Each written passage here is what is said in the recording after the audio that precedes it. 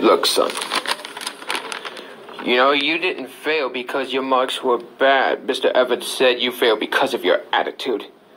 He said anything that disagreed with you got a punch in the mouth.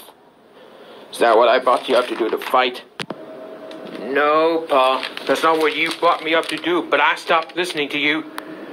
I ran out of other cheeks. You know, I remember once, Pop, when I was no more than 3 feet high, you took me to the circus. You accidentally bumped into some guy. He turned around and punched you. He punched you right in the mouth. You know what you did? Nothing. Nothing. When they swing at you, Pop, it's not enough to duck. You gotta swing back. Maybe you can't anymore, but I'm not taking after you. You go to school. I'm going out and make a buck.